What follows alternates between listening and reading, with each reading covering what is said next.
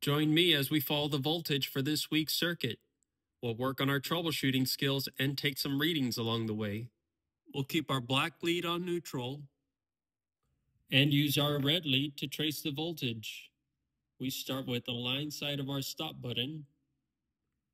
We get 120 to the load side, 120. And if the stop button works, we lose our 120 here.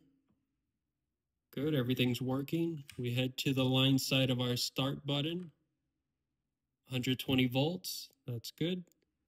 And we should get 0 on the load side until we activate the circuit. 120. Now, before we energize control relay number 2 and our red light, let's take note of some readings. We start with line side of our holding contact, 120 volts. Load side, 0 volts.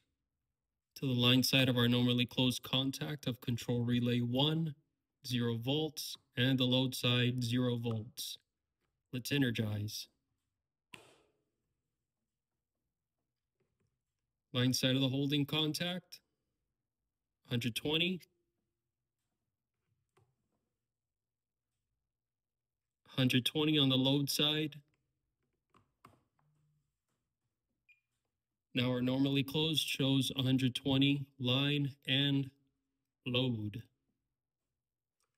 Let's also note the readings heading to the light. Normally open contact, control relay 2, heading to the red light. We're on the line side.